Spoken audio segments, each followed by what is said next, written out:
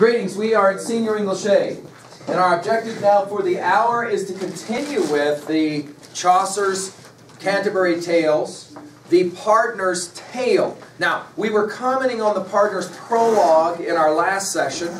Now we will turn to the tale, the story of the partner. I hope you have notes in front of you. I hope you have 127 open. We'll be ready here in a moment to do a close reading of this, but before we get there, I want to make a couple of quick observations. One, the first thing I want to say is a repeating of what I said in our earlier session.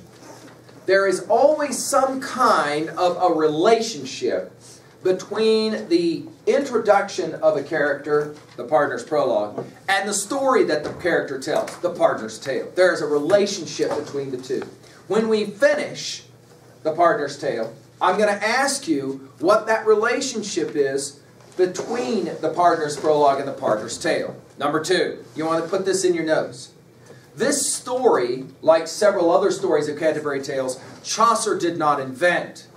This is a very old story, all right? It is in many ways almost like a fable. That is to say, it's a story that kind of has a moral to it. Do you got me? Now, you'll remember at the very beginning of the partner's prologue, he said, I love to preach in churches, and I only preach about one sin. What is that one sin? We wrote it down yesterday with 3 words. Greed, avarice, and cupidity. Outstanding. Greed, avarice, cupidity. All means the same thing. In other words, wanting something that you probably don't need. So the story that he's going to tell is obviously going to have something to do with greed. So let's write that down right away. We already know that something about this story is going to have to do with greed or avarice or cupidity. All right? There's 2 parts to this story. Let me outline them for you, and then we're just going to read the story. 2 parts to the story. Part 1. He's going to tell a little story or a fable. It's going to be a story about 3 brothers who have an adventure. You'll only appreciate the opening of the story if you know that in Chaucer's day, plagues came through. What is that? The bubonic plague came through. It killed lots of people. It's an illness. And lots of people died. There was a guy who would bring a wagon through. And you brought your dead people out and put them on this wagon. If you know your Monty Python's Holy Grail, you know this scene now. Bring out your dead, bring out your dead. This is what they did. They stuck them on then they took them outside of town. The guy's job, who it was, to walk all these dead bodies out, not a very good job. On the front of his cart, he had a bell, and he would ring it out loud. The reason for the bell was so that people would not go near his cart. When you heard the bell, you knew somebody had died. Do you got me? There was a body on this cart or whatever. So our story is going to begin there. 3 brothers hanging out in a bar, getting drunk, when they hear this bell and they ask about who died. There will be some irony that will follow, and then the adventure to come. Part 2 of the story. After the partner finishes telling the story, he goes from storytelling to preaching. In other words, he moves from telling the story to being like if he was in a church and immediately starts to ask people for their money so he can pardon them.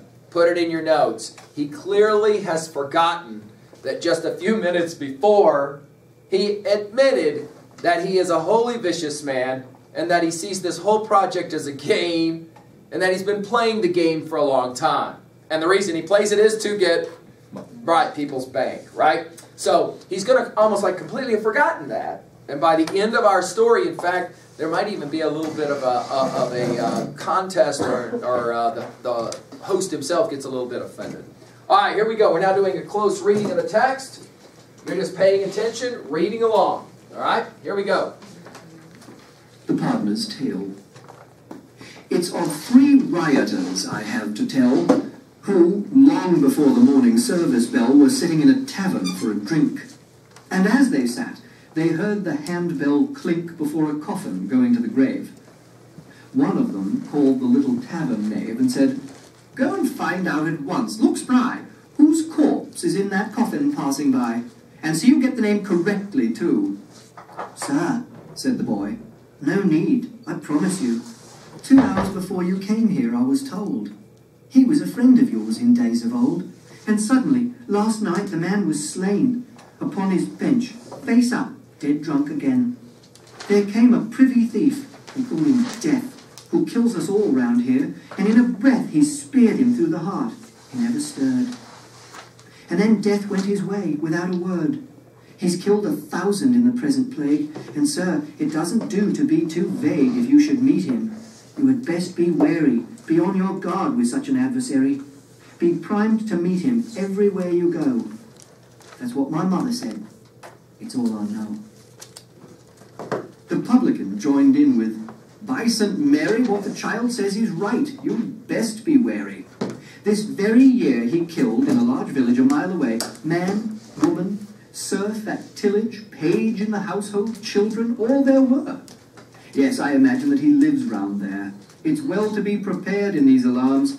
He might do you dishonour. God's arms, the rioter said. Is he so fierce to meet? I'll search for him by Jesus, street by street. God's blessed bones, I'll register a vow. Here, chaps, the 3 of us together now. Hold up your hands like me, and we'll be brothers in this affair, and each defend the others. And we will kill this traitor Death, I say. Away with him, as he had made away with all our friends. God's dignity, tonight. They made their bargain, swore with appetite, these 3, to live and die for one another, as brother born might swear to his born brother. And up they started in their drunken rage, and made towards this village which the page and publican had spoken of before. Many and grisly were the oaths they swore, tearing Christ's blessed body to a shred. If we can only catch him, Death is dead. When they had gone not fully half a mile, just as they were about to cross a stile, they came upon a very poor old man, who humbly greeted them, and thus began, God look to you, my lords, and give you quiet.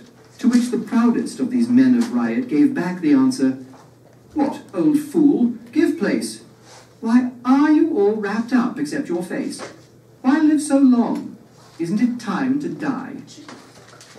The old fellow looked him in the eye and said, Because I never yet have found, though I have walked to injure, searching round village and city on my pilgrimage, one who would change his youth to have my age. And so my age is mine, and must be still upon me, for such time as God may will. Not even death, alas, will take my life. So, like a wretched prisoner at strife within himself, I walk alone, and wait about the earth, which is my mother's gate, knocking with my staff from night to noon, and crying, Mother, open to me soon. Look at me, mother, won't you let me in? See how I wither, flesh and blood and skin. Alas, when will these bones be laid to rest? Mother, I would exchange, for that were best, the wardrobe in my chamber, standing there so long, for yours. Aye, for a shirt of hair to wrap me in.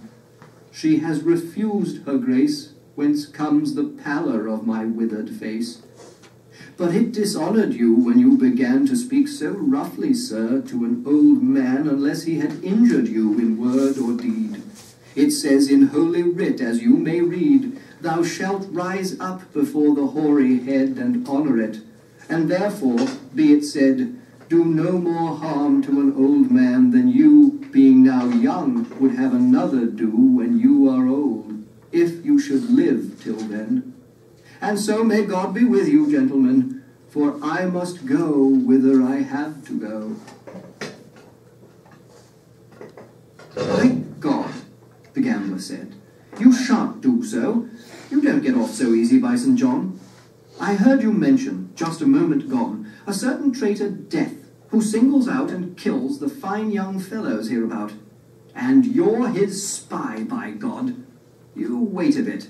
Say where he is, or you shall pay for it, by God, and by the Holy Sacrament. I say you've joined together by consent to kill us younger folk. you thieving swine.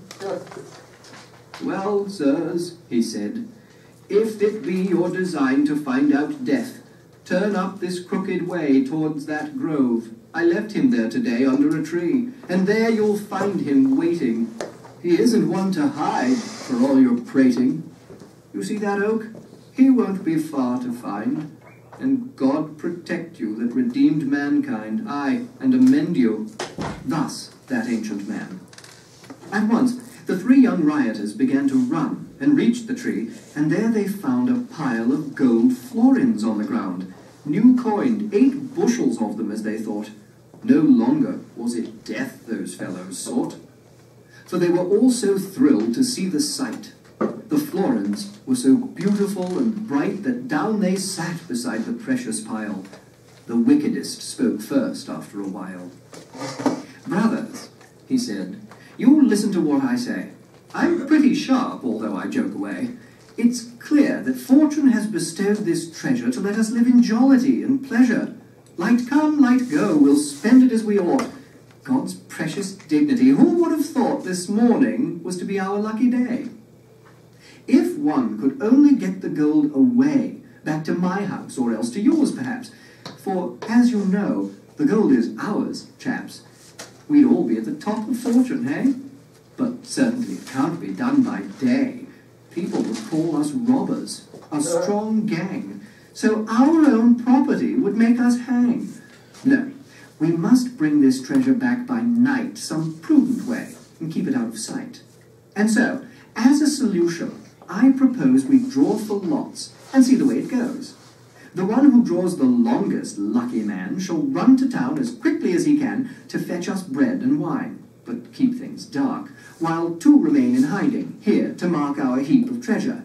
If there's no delay, when night comes down, we'll carry it away, all 3 of us, wherever we have planned. He gathered lots and hid them in his hand, bidding them draw for where the luck should fall. It fell upon the youngest of them all, and off he ran at once towards the town. As soon as he had gone, the first sat down and thus began a parley with the other. You know that you can trust me as a brother. Now, let me tell you where your profit lies. You know our friend has gone to get supplies, and here's a lot of gold that is to be divided equally amongst us 3. Nevertheless, if I could shape things thus so that we shared it out, the 2 of us, wouldn't you take it as a friendly act? But how? The other said. He knows the fact that all the gold was left with me and you. What can we tell him? What are we to do? Is it a bargain, said the first, or no? For I can tell you in a word or so what's to be done to bring the thing about. Trust me, the other said. You needn't doubt my word. I won't betray you. I'll be true. Well, said his friend, you see that we are 2, and 2 are twice as powerful as 1. Now look, when he comes back, get up in fun to have a wrestle. Then, as you attack, I'll up and put my dagger through his back while you and he are struggling, as in a game. Then draw your dagger too and do the same. Then all this money will be ours to spend, divided equally, of course, dear friend. Then we can gratify our lusts and fill the day with dicing at our own sweet will. Thus, these 2 miscreants agreed to slay the 3rd and youngest, as you heard me say. The youngest, as he ran towards the town, kept turning over, rolling up and down within his heart the beauty of those bright new florins, saying, Lord, to think I might have all that treasure to myself alone. Could there be anyone beneath the throne of God so happy as I then should be? And so the fiend, our common enemy, was given power to put it in his thought that there was always poison to be bought, and that with poison he could kill his friends. To men in such a state, the devil sends thoughts of this kind, and has a full permission to lure them on to sorrow and perdition. For this young man was utterly content to kill them both, and never to repent. And on he ran. He had no thought to tarry, came to the town, found an apothecary, and said, Sell me some poison, if you will. I have a lot of rats I want to kill, And there's a polecat, too, about my yard that takes my chickens, and it hits me hard. But I'll get even, as is only right, with vermin that destroy a man by night. The chemist answered, I've a preparation which you shall have, and by my soul's salvation, if any living creature eat or drink a mouthful ere he has the time to think, though he took less than makes a grain of wheat, you'll see him fall down dying at your feet. Yes, die he must, and in so short a while you'd hardly have the time to walk a mile, the poison is so strong, you understand? This cursed fellow grabbed into his hand the box of poison, and away he ran into a neighbouring street, and found a man who lent him 3 large bottles. He withdrew and deftly poured the poison into 2. He kept the 3rd one clean, as well he might, for his own drink, meaning to work all night stacking the gold and carrying it away. And when this rioter, this devil's clay, had filled his bottles up with wine, all 3, back to rejoin his comrades sauntered he. Why make a sermon of it? Why waste breath? Exactly in the way they'd planned his death, they fell on him and slew him, 2 to 1. Then, said the first of them, when this was done, now for a drink. Sit down and let's be merry, for later on there'll be the corpse to bury. And as it happened, reaching for a sup, he took a bottle full of poison up and drank, and his companion, nothing loath, drank from it also, and they perished, both. There is, in Avicenna's long relation concerning poison and its operation, trust me, no ghastlier section to transcend what these 2 wretches suffered at their end. Thus, these 2 murderers received their due. So did the treacherous young poisoner, too. O cursed sin! O blackguardly excess! O treacherous homicide! O wickedness! O gluttony that lusted on and diced! O blasphemy that took the name of Christ with habit-hardened oaths that pride began! Alas, how comes it that a mortal man, that thou to thy Creator, him that wrought thee, that paid his precious blood for thee and bought thee, art so unnatural and false within? Dearly beloved, God forgive your sin and keep you from the vice of avarice. My holy pardon frees you all of this, provided that you make the right approaches, that is, with sterling rings or silver brooches. Bow down your heads under this holy bull. Come on, you women, offer up your wool. I'll write your name into my ledger, so into the bliss of heaven you shall go, for I'll absolve you by my holy power, you that make offering clean as at the hour when you were born. That, sirs, is how I preach. And Jesu Christ, soul's healer, I, the leech of every soul, grant pardon and relieve you of sin, for that is best. I won't deceive you. What's ironic about the last line is, I won't deceive you. Right. There's obviously he's full of deception all the time. He admitted it. All right, let's talk through it real quickly for your annotations. All right. It's an interesting story. It's not one that Chaucer himself created. It's one that his readers already kind of knew. But it's going to work rather nicely in terms of what the partner's objective is. So now we're ready to go to work with it. Okay, so it's a story about 3 brothers hanging out in a bar. They hear that a dead body is going by. They find out that death has killed them. Because they're drunk, they get together and decide they're all going to go out and find death and kill it. You go ahead and write down in your notes what's ironic about that. You're all right. You can't kill death, can you? Right? Okay, so there's obvious irony there. They go down the road. They find an old man. The old man says that I've been knocking on heaven's door. Heaven won't let me in. In other words, I can't die yet, but I'm waiting. How do they treat the old man? They don't treat him well at all. They don't show respect. Correct? They don't show any respect because he's older. And they say back to him, whoa, what was this thing about death? You just said something about death. That's who we're looking for, and we think you're it. And the old man says, it ain't me, but if you go down the road, I think I saw him just a few seconds ago. They go down the road, go around the bend, don't see death, but see $1 million in coinage sitting in the middle of the road. Immediately, the storyteller tells us they've completely forgotten about death, And now they're just interested in what? The money. Yes, we got a little bank here. Problem. We can't take this money under cover of day. People are going to know. They're going to see and they'll think that we're robbers. So what we got to do is we got to take it at nighttime. The way we're going to do this is we're going to divide up. 2 of us are going to stay with the money. 1 of us is going to go back and get some brewskis, a little bit of food. Then we'll take this stuff in the nighttime. As soon as the youngest goes away, the other 2 say, gold split's better between 2 than between 3. When he comes back, let's just jack him in and it'll all be over with. Then we'll have more money for ourselves. Great idea. The young kid walking back towards town says, gold split's better 1 way than 3. I'm going to take rat poison and put it in the drinks, except for my own. They'll drink from the bottles. They'll both die. I'll have all the money. Yes. He shows up. The 2 guys jump him. They kill him, stab him in the back. He falls on the pile of gold. The other 2 guys go, man, killing somebody takes a lot of effort. Let's have a drink. They drink from the 2 bottles with the rat poison in it.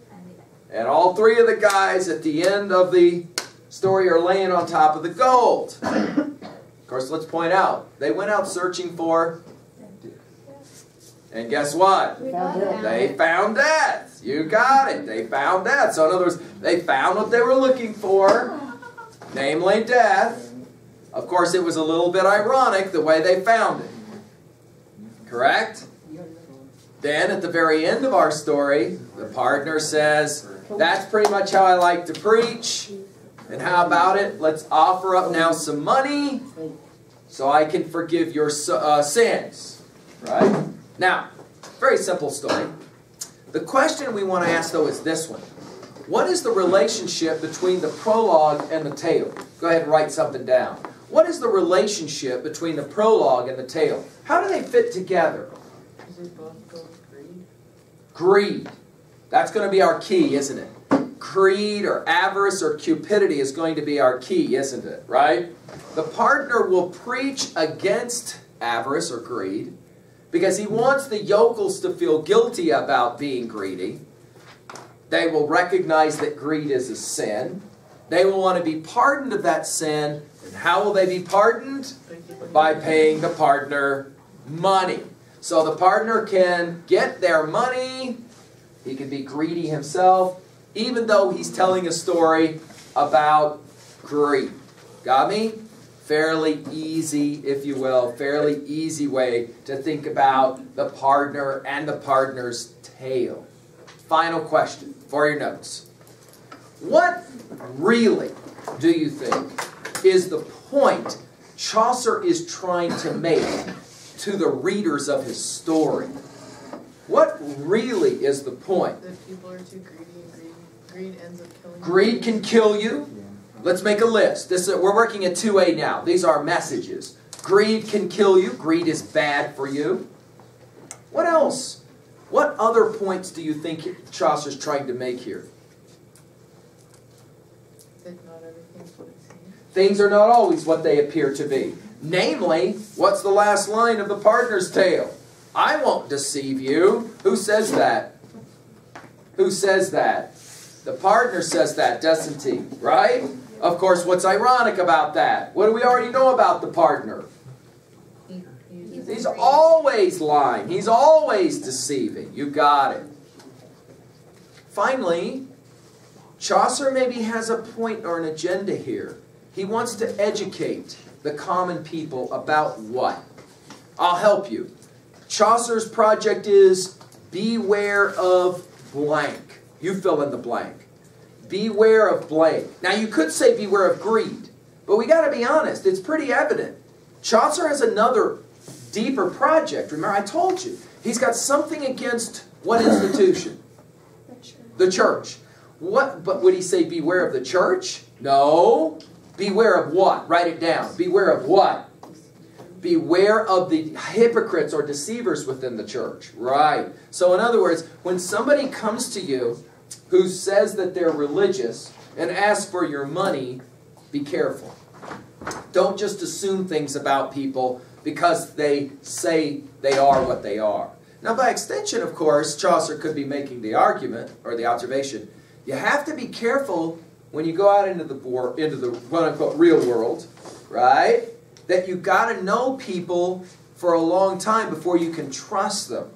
Don't just so easily give people your trust, right? You've got to be able to kind of think about it, correct?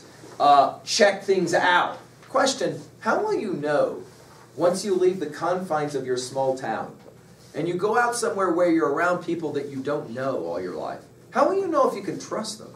You don't. Well, that's very unsettling.